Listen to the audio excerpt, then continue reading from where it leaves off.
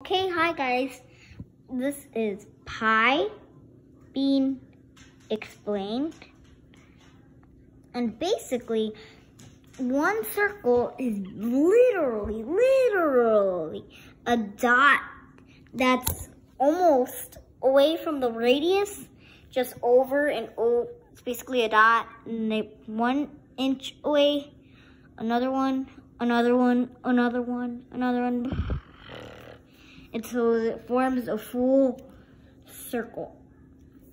Now you think this is just weird thing, but look, it actually is a circle. So, pi being explained. So this right here is the radius.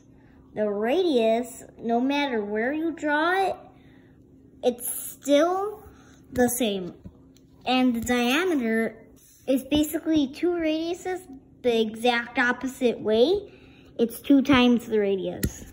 So it goes up here, then it goes right there, all the way down there, and then back. Then this is the circumference of the cup, and basically it's just like this. That's how you draw a circumference. Or you could just do it around the circle and then draw limited lines right here. That's pi being explained.